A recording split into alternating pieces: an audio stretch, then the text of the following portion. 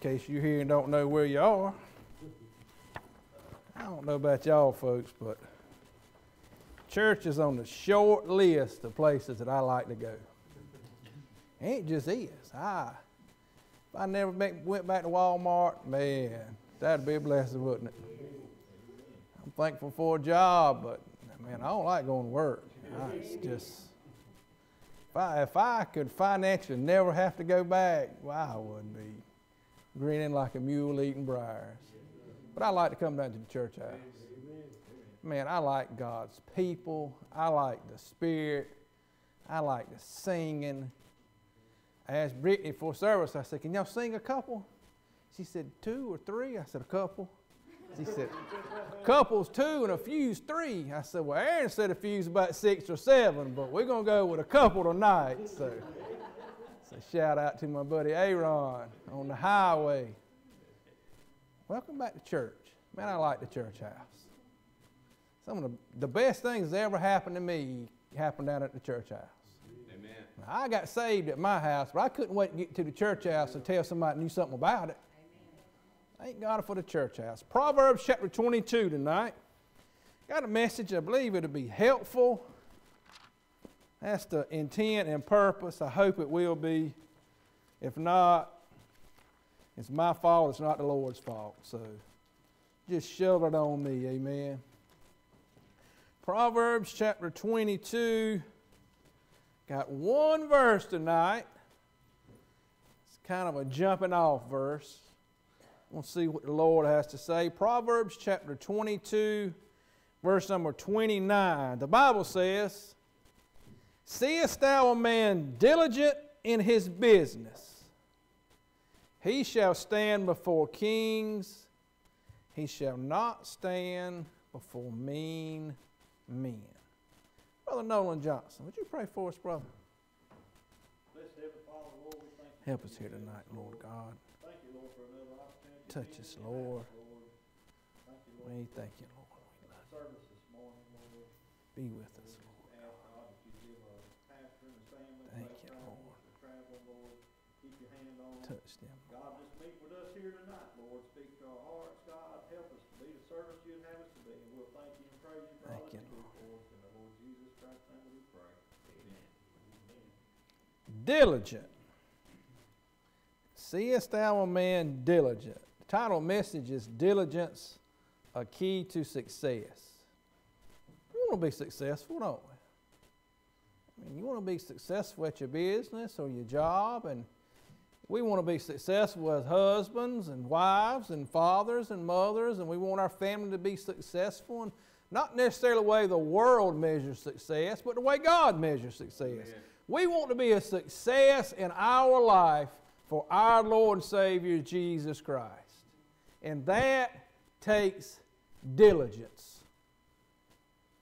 A diligent man, the Bible says, a man diligent in his business will stand before kings. He'll deal with kings. A man that's diligent in his business won't have to deal with the crooked thieves of this world. Now, diligent means to be steady in application, to be constant in exertion. You ever seen anybody, they just go 100 miles an hour and they're wide open, then they sit around for a week and don't do nothing? Just burst. You know anybody like that? I know people like that. Just burst, and they get great things done, and then they might not do nothing. That's not diligent. Diligent is always on the ball, always constant, always upfront about things, not idle, attentive to detail. I am very attentive to details when I care about it. If I don't care about it, brother, that thing is not on my radar. They got the round radar in the movies. It ain't nowhere on my radar if I don't care about it. Maybe I should be. Diligent is attentive, not idle. A businessman that's diligent will be successful. A diligent businessman or woman knows how to take care of their business. They're not slothful. They're about their business no matter what the business is. Maybe you work for someone else at a job. You work with people, and some people are very good at their job and they're diligent, and they're always on the ball and doing what they should be doing. Then you work with some people, and you are like, they are killing me. I don't work with anybody like that. They just cause you heartache and trouble because they're not diligent in their business, or maybe you own your business. Always on top of things, doing what needs to be done. You see people and trying to operate a business, you know, when you call them and you try to get a hold of them, you can't get a hold of them. Then they tell you 4 times they're going to be there and they don't show up. And it takes them to come 3 times to look at a job to get a quote. Then the quote's wrong. They tell you they're going to start a job 4 times before they start it. And they give you a date when it's going to be finished, and it's never finished on time. You know what that is? That's a person who's not diligent at their business. And a person like that will never be successful at a business or a job or anything else. Wonder why people bounce around the jobs like they do? Some of them are just so slothful and not diligent that they can't keep a job. You can't advance. Talking about diligence tonight. A man that's diligent at his business is going to succeed. I thought about the Apostle Paul. He was diligent at his business, and I'm not talking about tent making. I'm sure he was a great tent maker. I'm sure he was. But his business was the gospel. And the Apostle Paul was diligent about his business. Wherever he went, whoever he talked to, that man was giving the gospel to somebody. He was diligent about his business. He stood before kings, didn't he? That's what Jesus told him he was going to do in the book of Acts. He stood before Agrippa and talked to King Agrippa. Gave him the gospel, told him he needed to be saved. He appealed to Caesar and went to Rome. I believe he stood before Caesar. I thought about Mordecai. We've been talking a lot about Mordecai lately on Wednesday night, haven't we? Mordecai was a diligent man. He was at his post. He was at his position. He was taking care of his business. He wasn't taking care of everybody else's business. You ever seen anybody that they can take care of everybody else's business pretty good, but their business is always a constant mess? No, that's not a diligent person.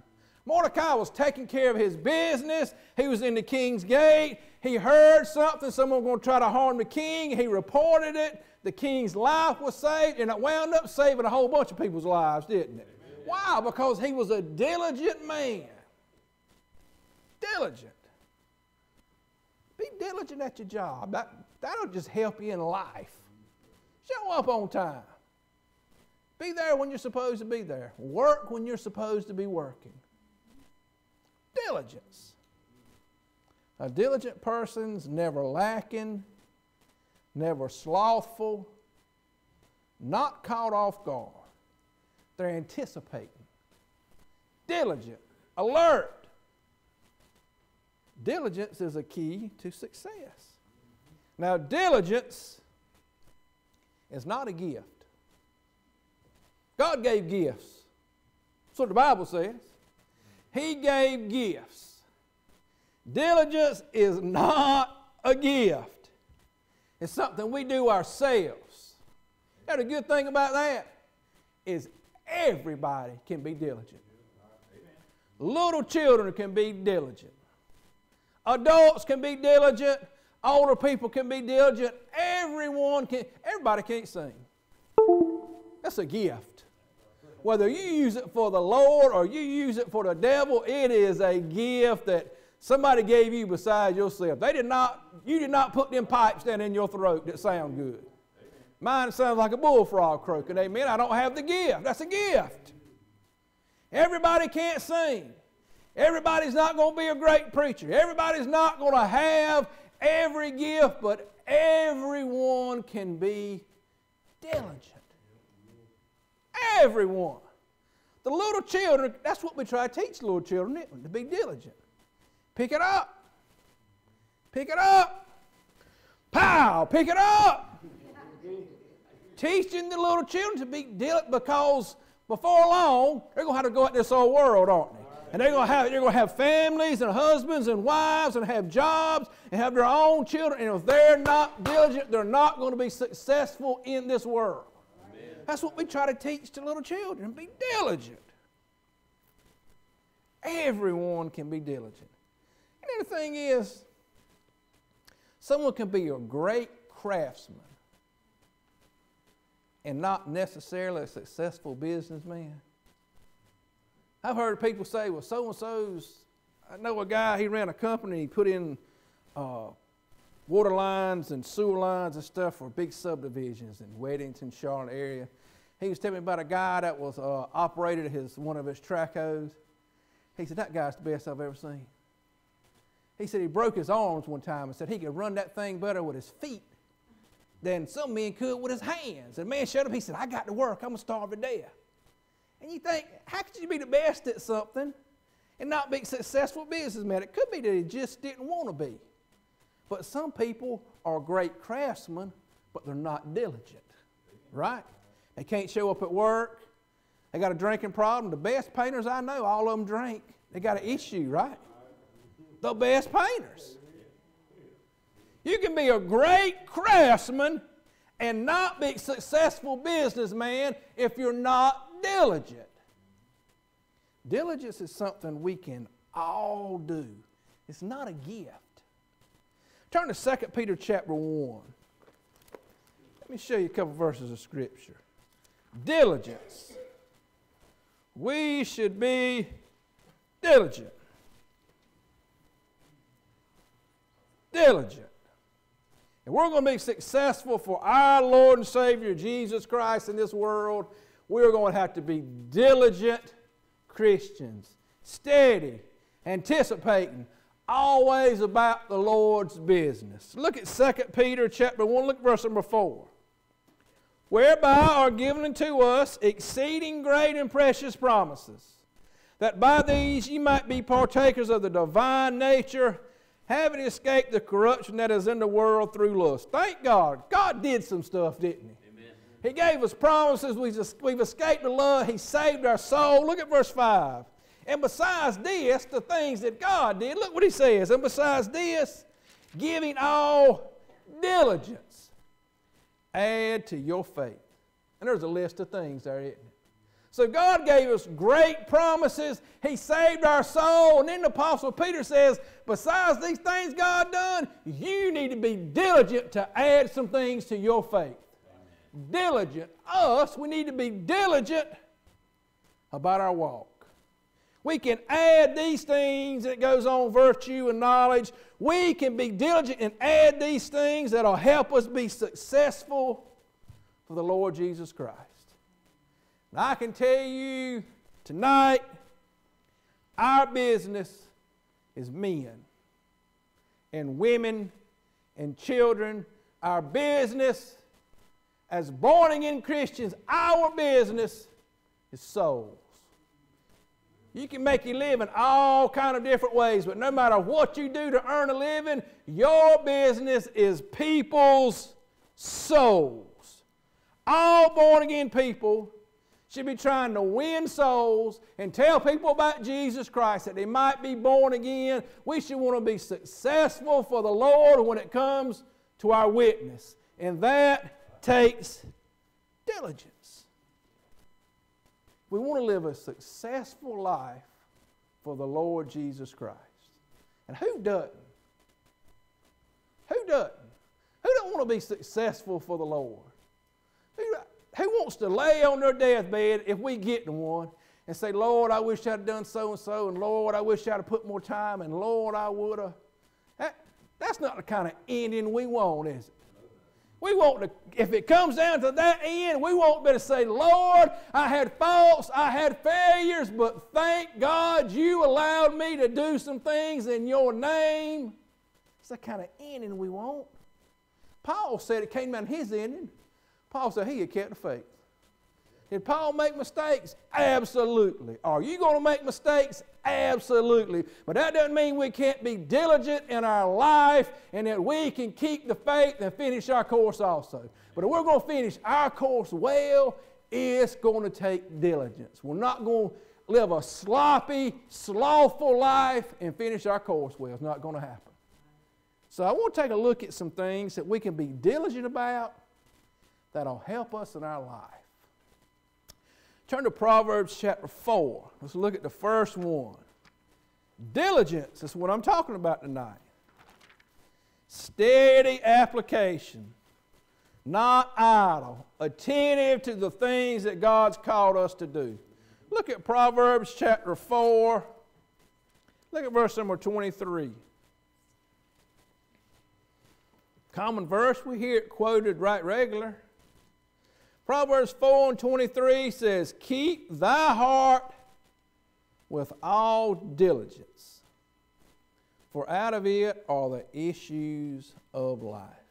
And what we should do as Christians, if we're going to be successful, diligently keep our heart. Because your heart is your life. What's in your heart is going to come out. What's in your heart is how you're going to behave and act and live. The problem with the heart is the heart of the problem. It's a heart issue. All things come from the heart, the Bible says. Matthew 15:19 says, for out of the heart proceed evil thoughts, murders, adulteries, fornications, thefts, false witness, blasphemies. All these evil, wicked things, they don't start and come necessarily from here. It happens when they get into the heart. That's where they come from. Matthew 12:34, Jesus said, old generation of vipers. How'd you like to start a sermon off with that? Bunch of stinking snakes. That'd go over like a lead balloon, won't it? Jesus said, old generation of vipers, how can ye, being evil, speak good things? For out of the abundance of the heart, the mouth speaketh. If it's in there, and you hang around somebody long enough, it's going to come out right here. Our heart tells the tale, doesn't it? Let somebody hang around a little bit, they come in flying high as an eagle. But you know what? If the heart's not right, before long, they're going to fly right out that door and you won't see them no more. Why? It was in their heart. Are we diligent about what we put into our hearts? How do you put something in your heart? Through the gates, the pastor talked about the other night, right? And we've all heard it. For our heart is our life. Clean heart, clean life. That's pretty simple, isn't it? It's hard to write a whole book off of that, ain't it? That's some good preaching, though. Preach on, preacher. Clean heart, clean life. Dirty heart, dirty life. What's in your heart? Mine eye affecteth mine heart, what the Bible says. That's a biblical principle. What we put in our eyes, what we put in our ears, the things we touch, the places we go, and the things we do, all these things affect our hearts. It is impossible to live in the filth of this world and take place of the filth of this world and separate it and it not affect your heart. Can't be done. The Bible says we should keep our hearts with all diligence. Turn to Job 31. Let me show you a verse. And this is one of them verses that's, I've heard this thing just butchered. Like the verse Galatians 2:20 this morning. You hear it quoted often and you very rarely hear it quoted right. Look at Job 31, verse number 1.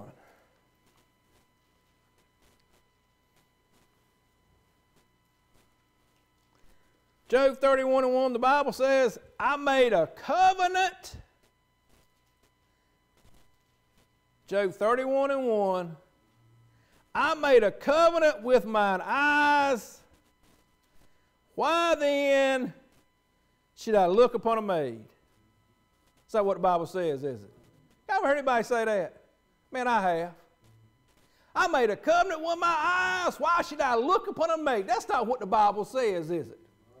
Job said, I have made a covenant with my eyes. Why should I think upon a maid? When it goes into the eyes, where's it going? It's going to here. Then where's it going after that? It's going in right here. That's what the Bible says. He didn't say, why should I look upon a maid? He said, I have made a covenant with mine eyes. Why then should I think upon a maid? You catch the connection there. What's going on here doesn't just stop. It'll eventually get down into our heart and come out in our life. That's why we should keep our heart with all diligence. Let me show you another one. This man knew some stuff too. Turn to Psalms 101. Psalms 101. Let me show you another one. Psalms 101.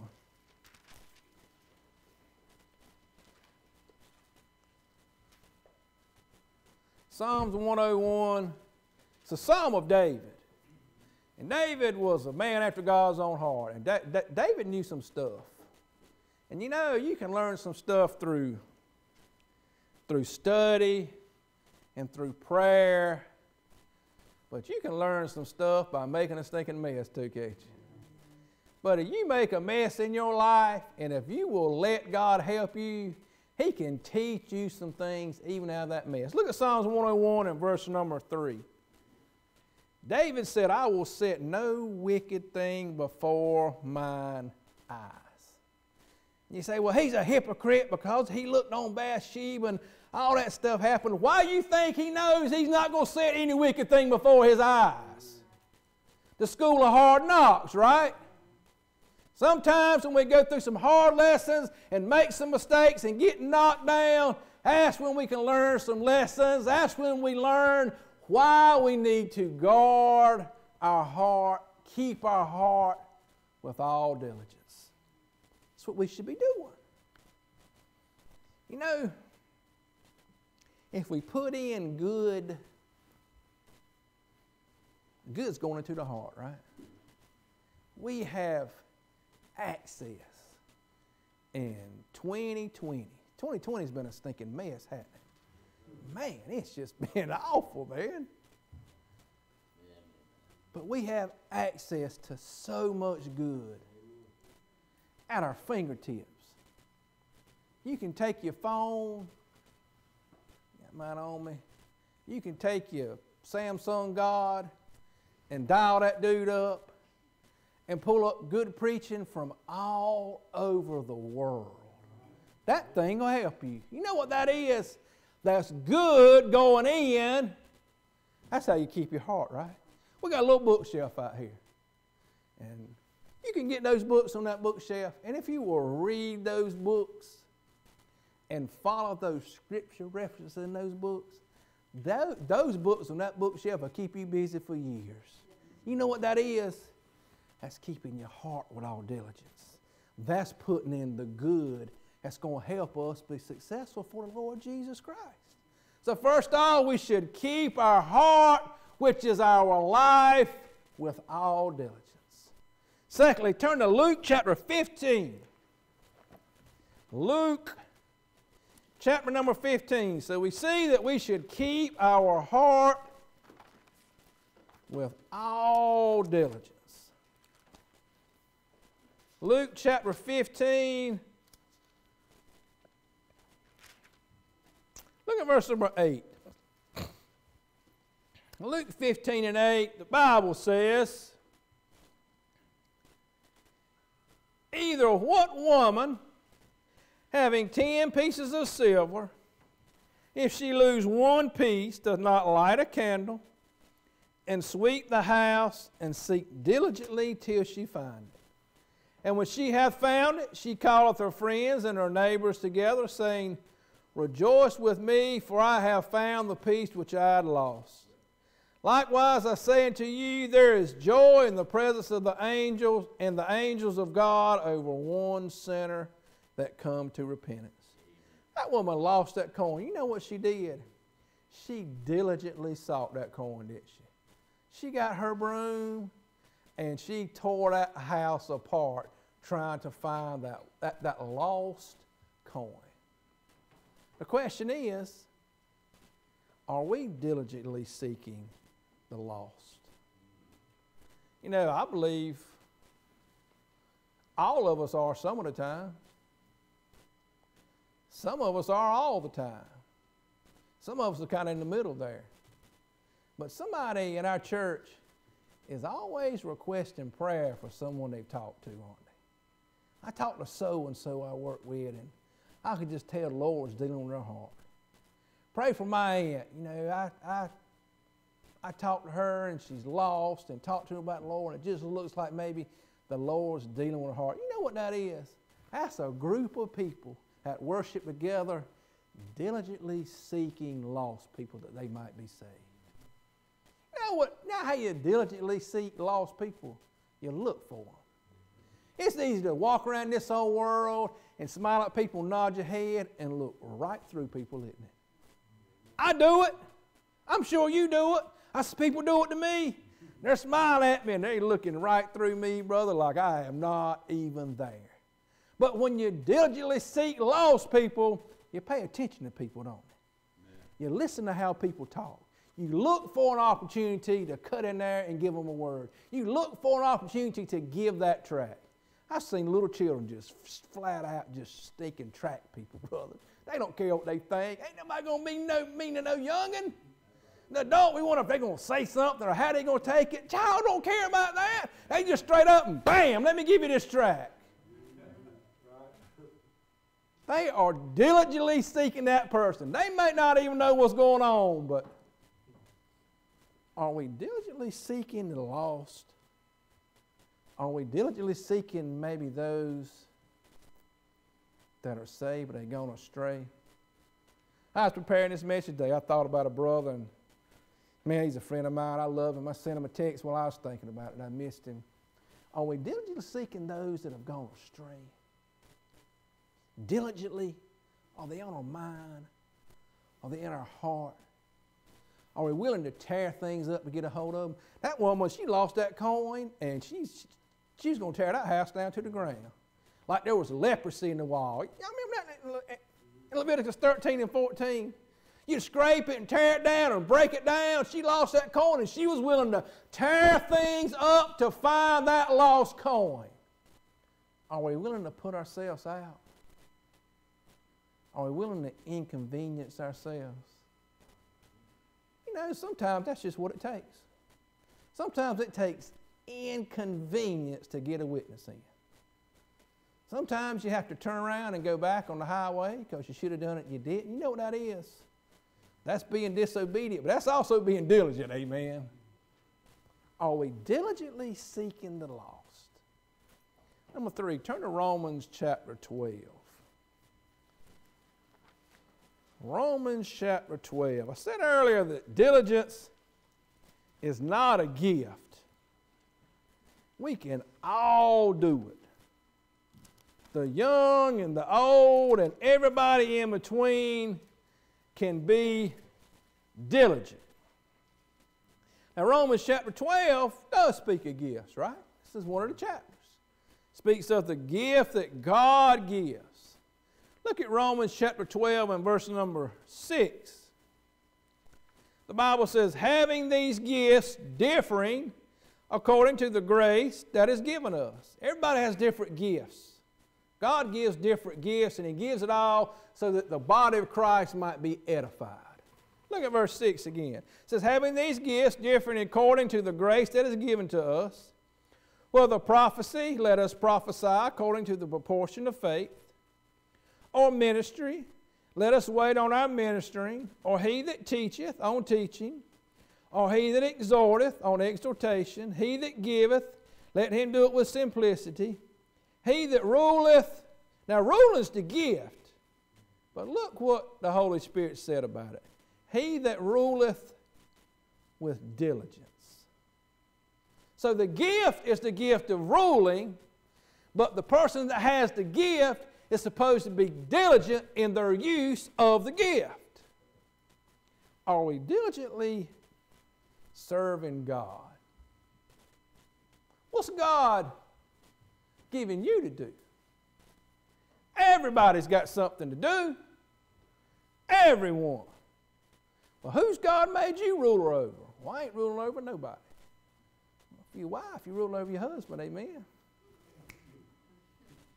It's a joke. you're a man, you married and got a family, you're the head of that household. If you're a woman, that house should be under your control, not the household, but the house. If you have children, you know what? You've got children that you have authority over, and you are the ruler. Are we diligent about those type things? Do you have a Sunday school class full of snot-nosed little children? Wiping their nose, and you know how they do. Are you diligent about that? Or is it the kind of thing we think about on the way to church Sunday morning? And we prayed about them that week? How we prayed about the lesson? Well, all they do was color little turtles. So foundation's what that is. And it doesn't matter what it is, or how big it looks, or how small it looks in anyone else's eyes. If it's something that God's given us authority over, we need to be diligent about it. Amen. Whether it's 500 people at church or it's 5 kids in the nursery.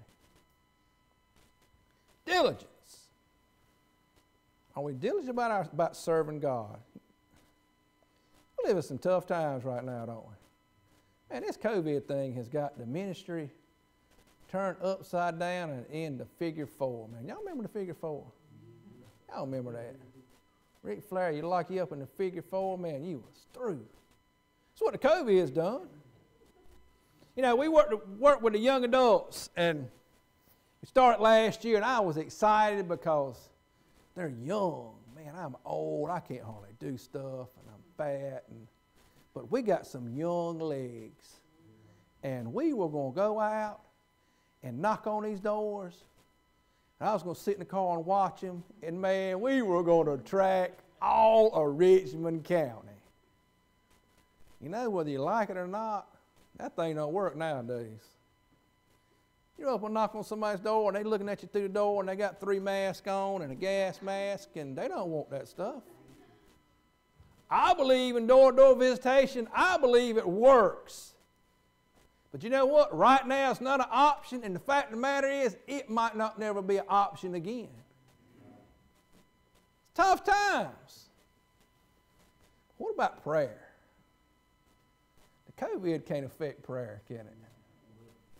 Now, we got the EDM cards going out soon. Every door direct mailer. Man, we got them dudes stacked up and banded up and boxed up. And I got to thinking about it, and I thought, well, if we do Rockingham and Hamlet, there can't be much of the county left. I mean, there ain't nothing on the other side of the racetrack but pine trees and fox squirrels, right? So I looked this morning.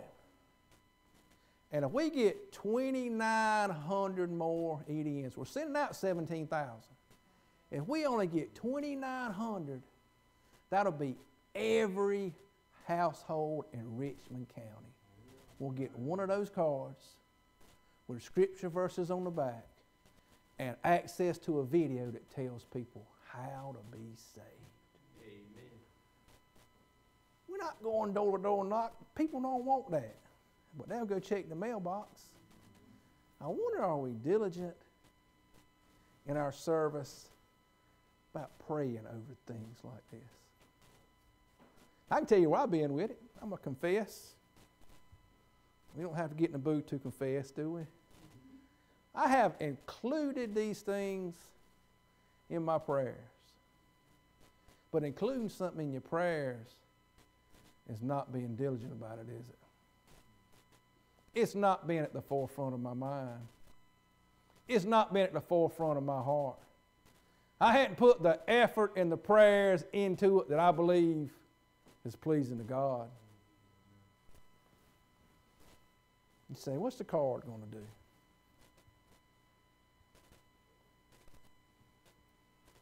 You know, it might change somebody's life. That's what the gospel does.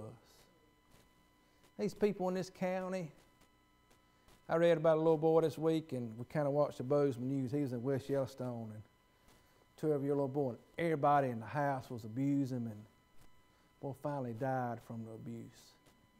And West Yellowstone's a rough place, man. You can't get in and out in the winter.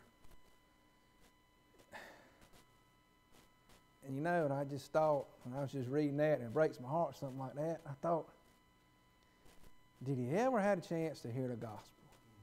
You know what? If that boy never had a chance, God's a just God, right? We know that.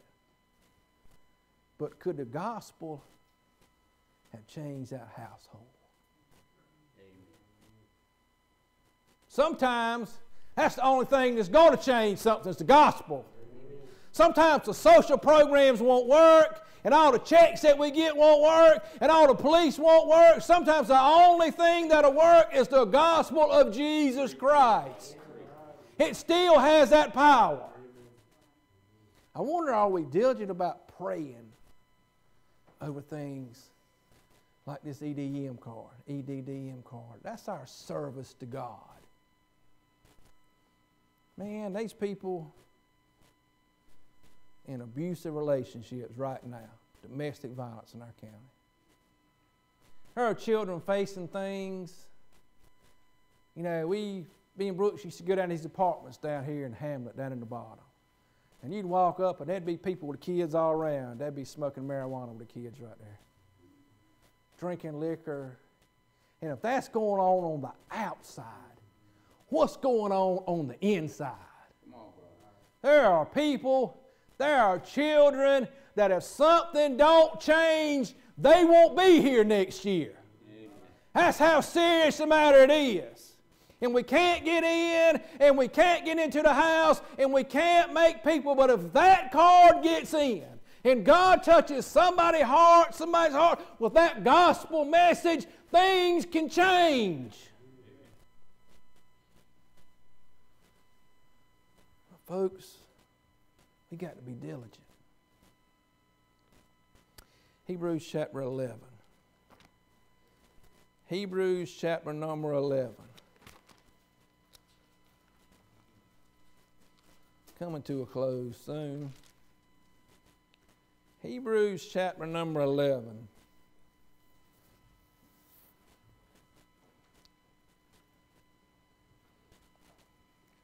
Y'all remember when that pastor preached that series of messages about the different types of faith in Hebrews chapter 11?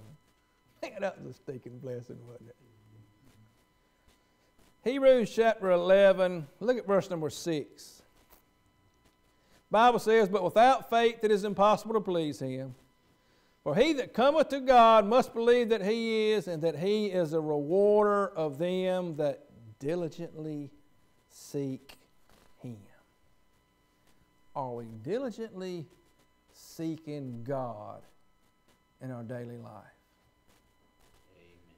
Amen. Now that's a little more than coming to church when the doors is open, right? Man, that, to me, that's a no-brainer, man. That's the fun stuff, right?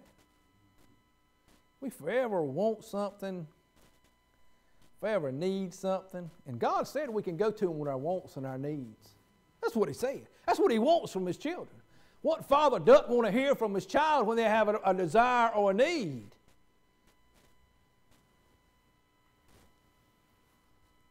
But do we seek Him even when we don't need anything?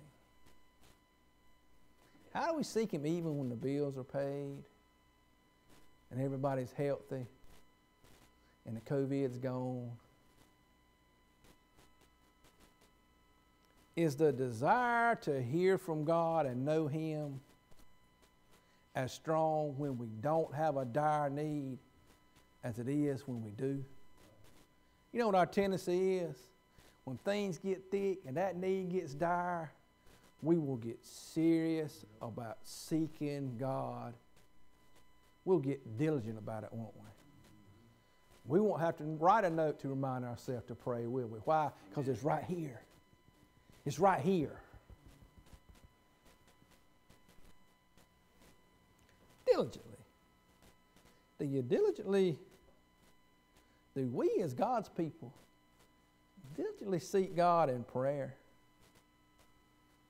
1 John 5 says, "And this is the confidence that we have in Him, that if we ask anything according to His will, He heareth us." You hear that? If you ask something according to the will of God, He hears us. And if we know that He hears us whatsoever we ask, we know that we have the petitions that we desire of Him. Do we diligently seek God in prayer? It's one of the ways He can be found. Do we diligently seek God in the book? You realize that's God speaking to man. You know, this is me speaking to you, right? And I know God can use a preacher. I understand all that. And we preach in the book. I understand that. But when you read this is God's book. Amen. This old King James Bible are God's words. Quiet of the morning. When we get up before everybody else. And things are still. Day hadn't begun yet. God speaks. That's a good time, isn't it? Do we diligently seek God in our worship? I know you can worship God anywhere, and we should, but we come here corporately as God's children, come together like He said, and to worship. This is a great place to come expecting. You see a woman is 11 months pregnant. Y'all know how them women be. Oh, she's been pregnant about 3 years, poor woman. What do we say? She's expecting. Something's about to go down soon, isn't it? No doubt about it. Something's going to happen. We know that, don't we? This is a great place when we come to worship to come expecting God to do something great. And according to that verse, if we will diligently seek Him, He will reward us. He is a rewarder of them. That's why some people have more peace. Why some people have more joy. Why some people just seem like God's always working in their life.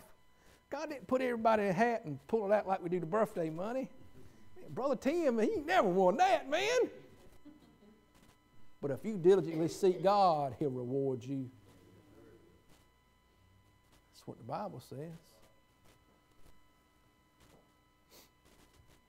Our verse tonight says, a man that's diligent in his business will stand before kings. He won't stand before mean men.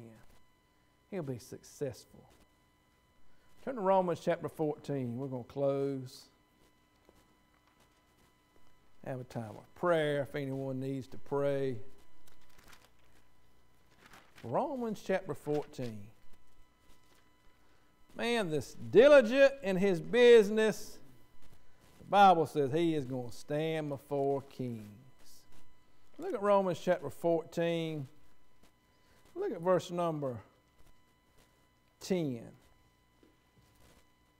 Romans 14 and 10, and this is one of the three places that mention the judgment seat of Christ. 2 Corinthians 5, 1 Corinthians 3, and right here. Verse number 10 says, but why dost thou judge thy brother? Or why dost thou set at naught thy brother? For we shall all stand before the judgment seat of Christ. For it is written, as I live, saith the Lord, every knee shall bow to me, and every tongue shall confess to God. So that every one of us shall give account of himself to God. This is saved people now. This isn't lost people. Saved people stand before the judgment seat of Christ. Amen. I'll tell you something, try to help you, and I've been studying on this and thinking on it myself. Whether you're diligent or not, you're going to stand before the King one day. Amen. Whether you're diligent in your service, diligent in your life, or whether you're not, we all, as saved people, children of God, are going to stand before the one that hung on that cross and died for us and give account of our life the way we've lived our life. You know, the desire of parents and grandparents and Sunday school teachers and preachers, people that are spiritual leaders, our desire is that you're able to stand before a holy God one day and give a good account of your life. That's our desire. And we're never going to be able to do that were not diligent. Heads bowed and eyes closed. Heads bowed and eyes closed. We're just going to take a minute. If you need to come pray, the altar is open. The Lord knows we need help.